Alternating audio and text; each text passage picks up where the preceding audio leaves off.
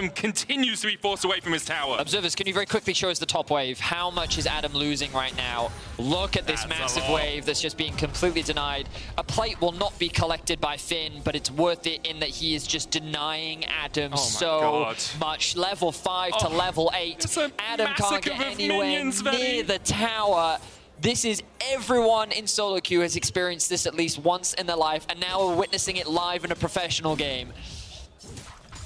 Oh, it's so much. It's just bleeding away. C'est pas bien for Adam right now in that top lane. The plate it's painful to watch. It's another wave!